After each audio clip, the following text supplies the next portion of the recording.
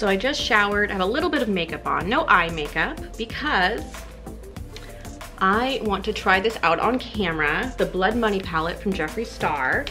It's all those greens and golds.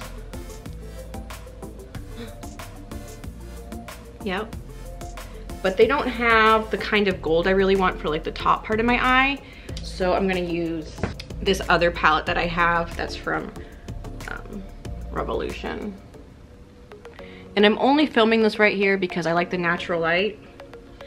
And I think I can just do a better video for this kind of thing right here. Normally I do my makeup in my bathroom sitting in my sink. Okay, all right. But then I think we should do something a little bit more crazy with a little bit more green. So I'm thinking like this. So we'll see how this comes out. It's called Poison Ivy.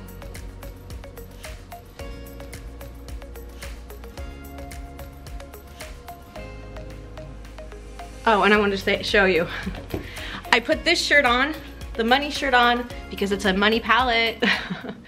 So I have a lot of random thoughts and weird stuff going on in my mind sometimes, like I'm sure all of us do. And I do a lot of like thoughts about why people treat each other the way that they do.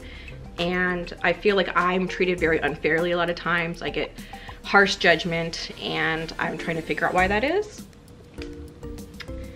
And one of the things that I was thinking about from things that have happened to me over the years is that it seems like a lot of people try to tell you how to feel about somebody you don't even know, okay? Maybe you've seen them around, maybe you know of them, but you don't really know them.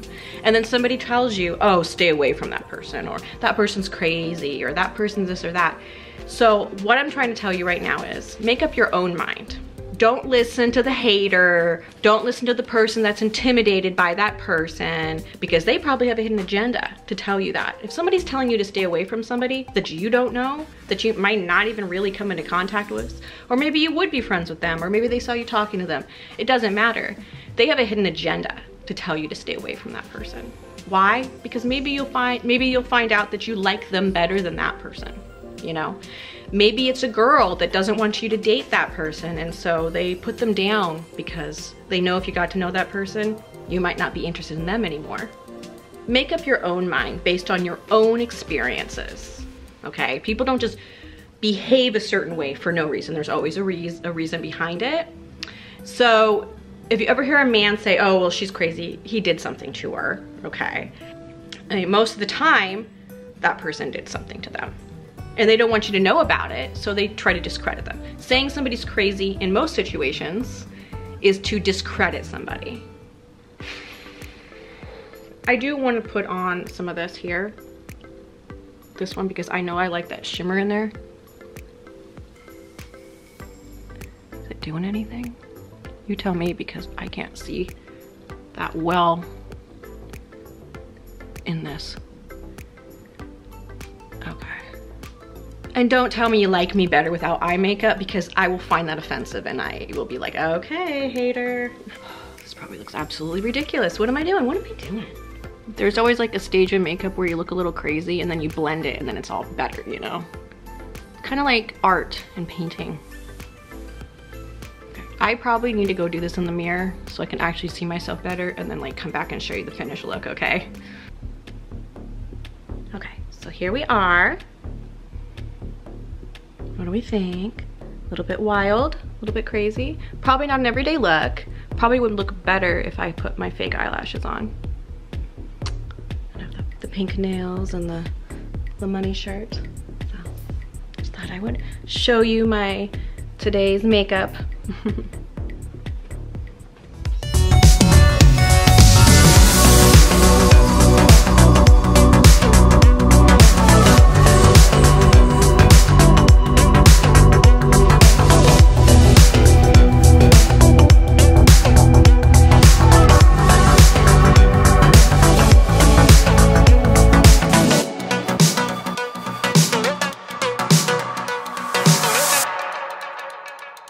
I'm not sure if I got this straight, but the camera's gonna fall if I try to touch it, so bear with me, we're dealing with it.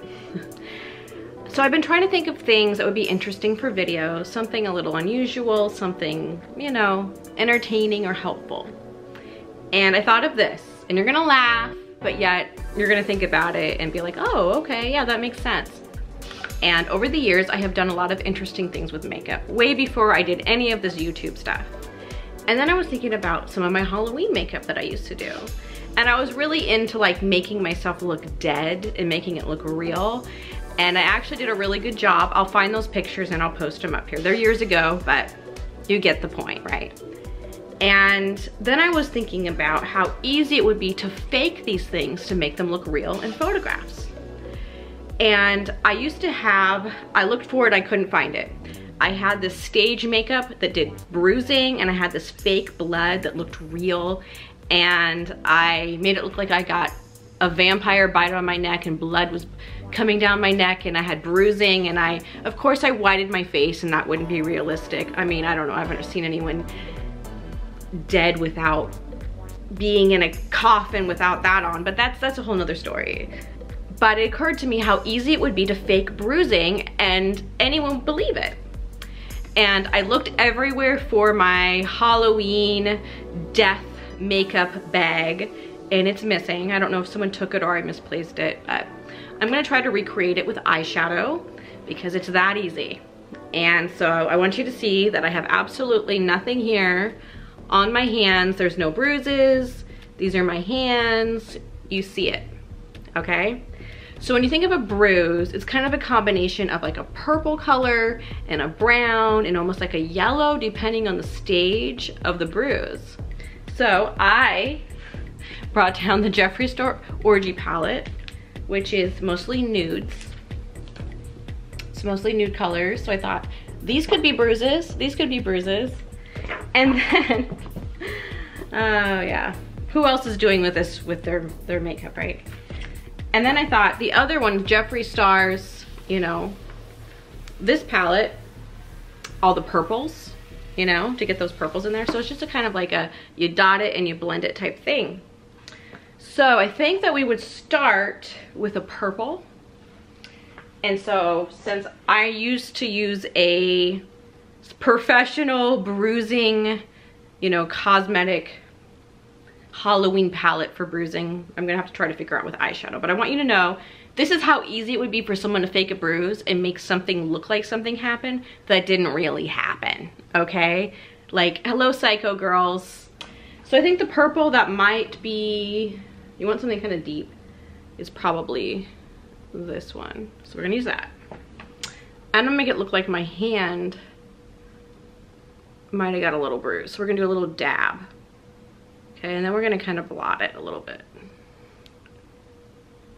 It's maybe too light, but it kind of looks like a bruise, right? Then I'm going to blend it with like a brown color. So I'm gonna want something slightly dark. So I'm gonna take here that. I'm gonna kind of go in there, and then I'm gonna kind of blend it a little bit. Maybe that was too much brown. We're gonna kind of, but we can blend it, we can blend it. We got it, we got it, we got it. We can fake these bruises. Okay, I don't have a yellow. Do I got a yellow? I don't have a yellow, that's okay. We got a purple. I'm gonna take a purple again. We're gonna kind of get in there and see how, if I develop it, start developing it, kind of mixing it around, that looks like a bruise, doesn't it? In a photograph? Come on. Anyways, thought I would share that with you. It's random, I know. I'll find my Halloween pictures, but that's how easy it is. And that's just makeup. I'll wash it off. But something random. But what I wanted to say was, when the world feels like it doesn't understand, know that I do. All right, wild animals. I will see you next time.